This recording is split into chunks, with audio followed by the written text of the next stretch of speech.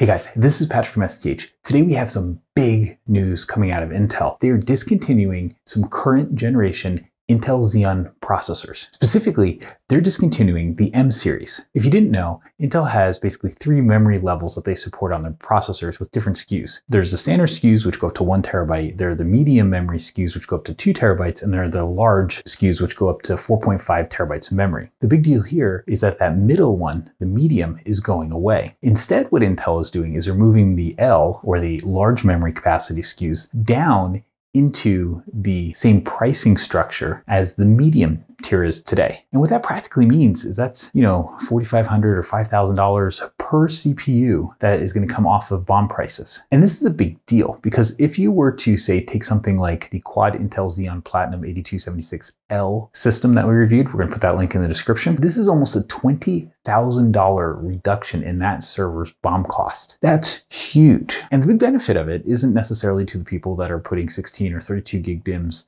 in their servers. Instead, it's really to the people that want to go and push new frontiers and use Intel Optane DC persistent memory modules. The 256 gig and the 512 gig modules can actually get you to pretty high memory capacities. For example, we can't even use the 512 gig Intel Optane DC PMM modules that we have. We can't even use 2 of them with one of the standard Intel Xeon SKUs. By making the L SKUs more accessible price-wise, I think this is actually a great opportunity for Intel to push Optane as a story against the AMD EPYC.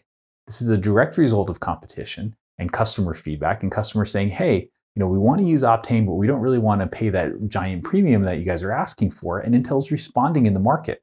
They don't necessarily have a core count advantage anymore. They don't necessarily have more memory channels per NUMA node. They don't necessarily have more PCIe bandwidth, but what they do have is this new technology, which is a persistent storage that goes into the memory, the DDR4 slots, and you can use it as either a persistent storage, or you can use it as memory expansion and actually push some of the boundaries of memory capacities that we just can't get elsewhere. This is a huge deal. We're going to have an entire main site article that we're also going to link in this description. We just wanted to do a really short video to kind of share the exciting news. It's not often that Intel discontinues an entire line of current generation Xeon processors. In fact, I can't even remember the last time it happened. We've been covering the lines for, 10 plus years. Hey, if you like this video, why don't you subscribe to our YouTube channel so you can see, what's coming up next. You can also check out what else we have on YouTube, or check out the main site where we have a ton of great content that we're putting out every single day. You're going to love what you're going to see this year and beyond on STH. So hey, thanks for watching and have an awesome day.